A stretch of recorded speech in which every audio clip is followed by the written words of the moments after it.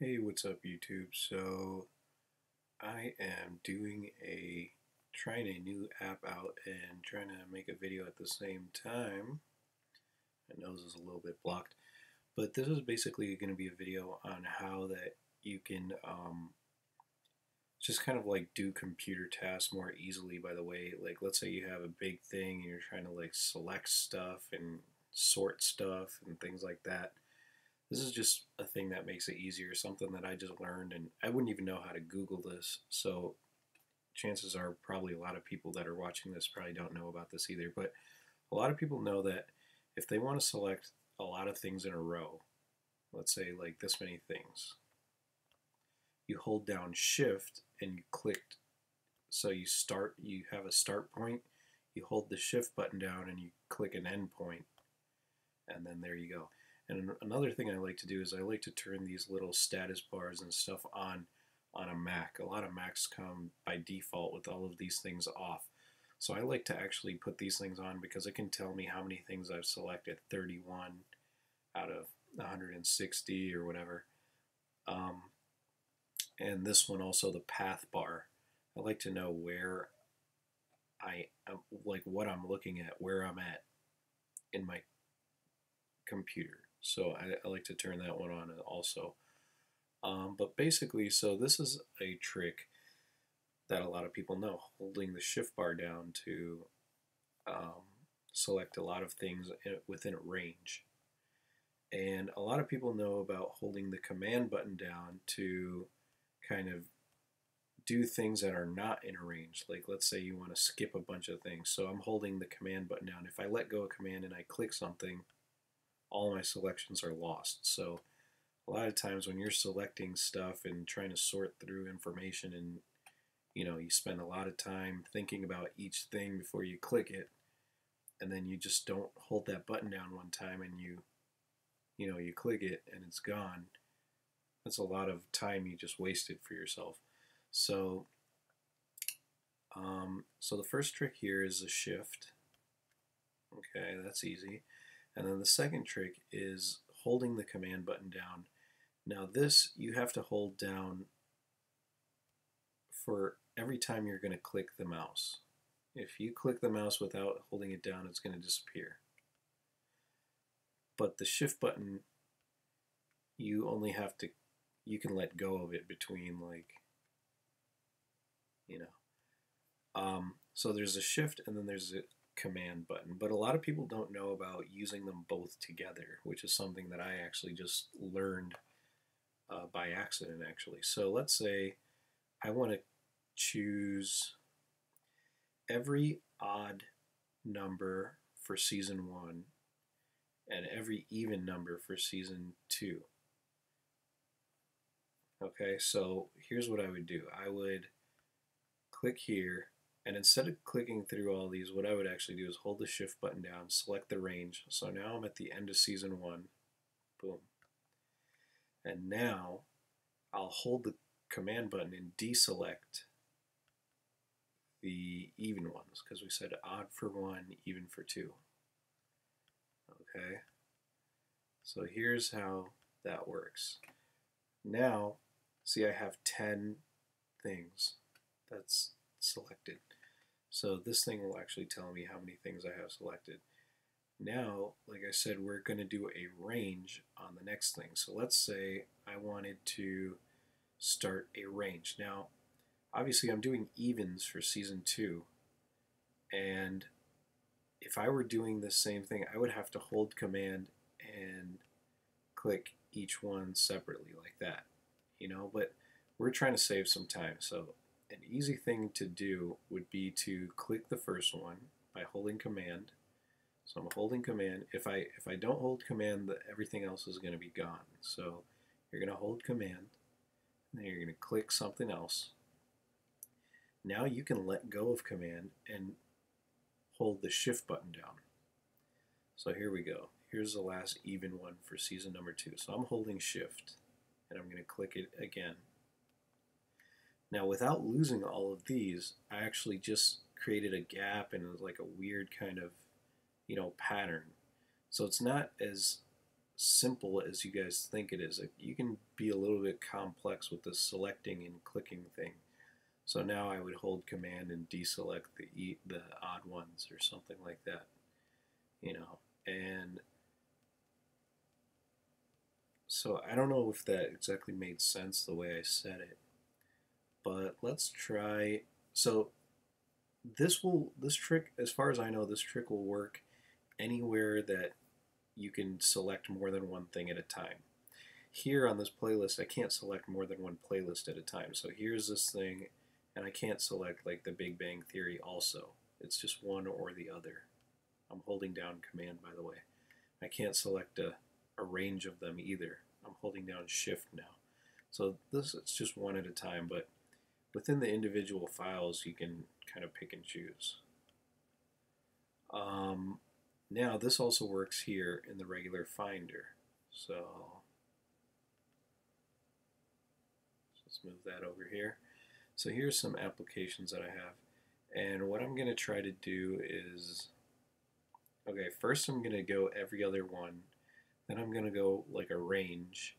And then I'm going to go ranges, you know, like probably like every 3 or something like that. So here's every other one. So I click this, hold down command, click this, like that. Okay, so that works.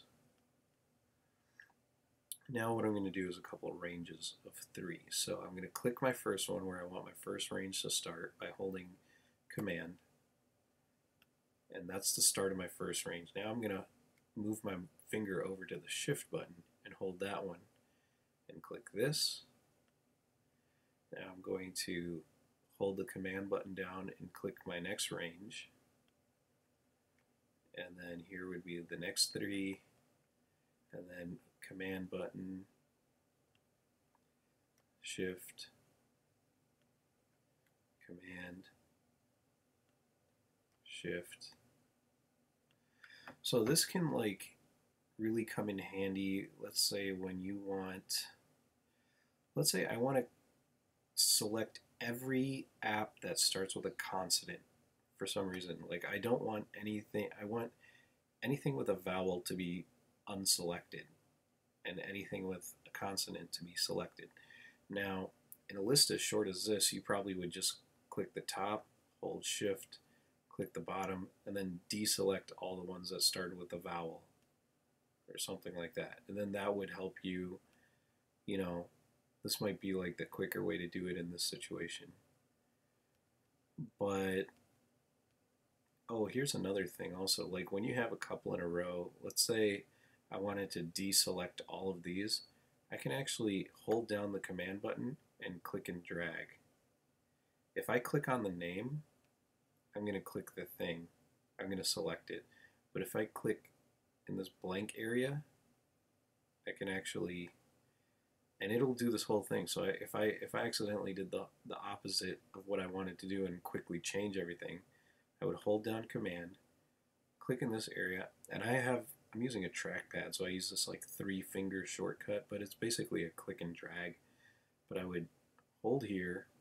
If you wanted to use a click, you would actually click and then move. And now it's just doing the inverse. It's doing the opposite of everything else. So now look, I have all the vowel ones highlighted and all the ones with the consonants unselected. I think I stopped doing that up here so it doesn't follow. So there's that. So yeah, that would be like, if you wanted to do all the consonants, then you would be like, okay, there's only 5 vowels in the alphabet, and there are 21 consonants, so it's easier to deselect the vowels since there's only 5 of them. There's less letters, basically. So, I don't know if that makes sense. This is like a really hard thing to try to, if you've never had to deal with like a whole bunch of files, then you probably never really thought about this too often. But I don't even know if there's a YouTube video out here for a thing like this, but maybe, you know, this will be helpful. It's really helpful to me. So then, like, let's say you change your mind, I would just hold command and then click here and kind of do the opposite to everything else. So that's that trick. But if you wanted to do it another way, what you could do is just look at them one by one. So I would be like, okay,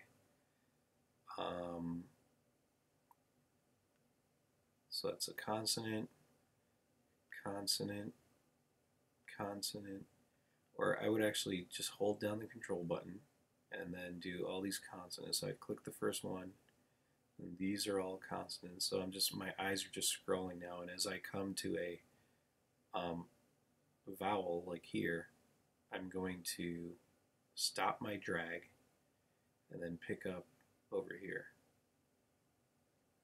And then stop it here.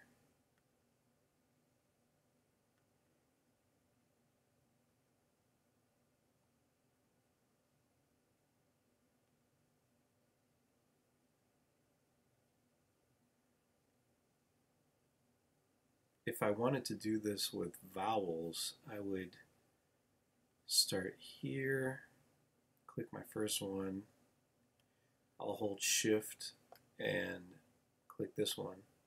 So there's two ways to do it. You can like click and drag by holding these buttons, or you can just do clicks.